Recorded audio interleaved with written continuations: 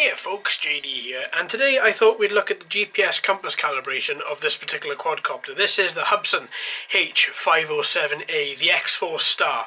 Now, as with all GPS quadcopters, you have to calibrate the compass in order to fly the quadcopter properly. Now, normally you'd have a transmitter, and that transmitter itself would talk you through a couple of the steps. Unfortunately, with this quadcopter, it doesn't come with a transmitter, but you do have a smartphone app that you can use.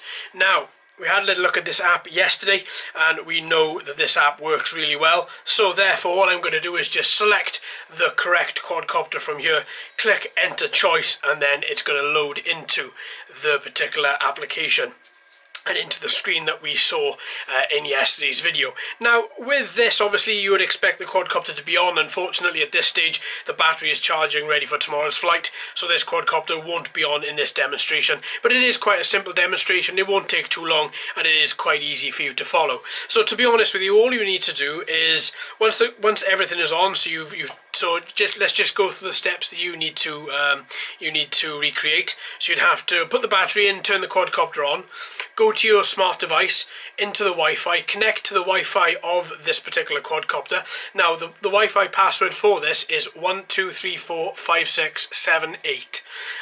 That then will allow the quadcopter to bind to your transmitter, and inside this area here you will see the video being relayed back from this camera on the front here. Now when that is happening, your transmitter is going to say a couple of things. It's going to show you a little video right in the middle here, and it's going to show the quadcopter spinning, and it's going to ask you to please calibrate Compass 1. So all you have to do for that is just turn this quadcopter in a circle until eventually the application does say stop calibrating Compass 1, or calibrate Compass 1 calibration complete. And then it'll ask you to calibrate Compass 2. Now for that, you'd have to ensure that you know where the camera is on the front of the quadcopter. Turn the quadcopter up so the camera is pointing towards the floor, and then twist the quadcopter like this. And then what that does is it'll calibrate Compass 2. Now once you've calibrated Compass 1 and Compass 2, it will say calibration complete, and then it'll come up with a couple of other prompts on the screen. So what you're going to see after the compass calibration is you're going to see a GPS test. Now, this will test how many satellites you have, as well as how far away this transmitter is from this quadcopter. So when you click test, it'll come up and it'll say to you either good, adequate GPS signal or weak GPS signal. If it says weak, then you'll have to wait a little while longer, get a little bit closer to the quadcopter, and then rerun that test just from the settings menu and others. And then here you've got GPS accuracy test. So once you've done that, once it says GPS accuracy is good, and where for the minute it says not connected, it'll say motor lock.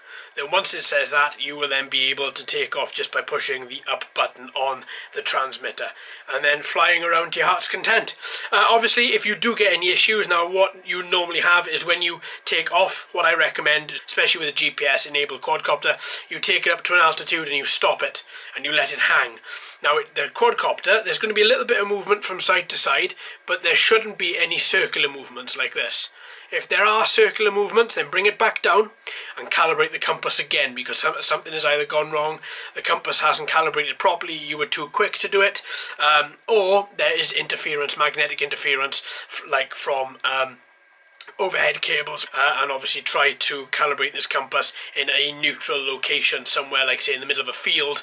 That's often good for GPS quadcopters. So with that, thanks ever so much for watching and listening, folks. I've been JD, you've been fantastic as always. If you haven't already, please subscribe. Hello and welcome to all the new subscribers. I hope you're enjoying the channel. So until next time, my friends, happy flying.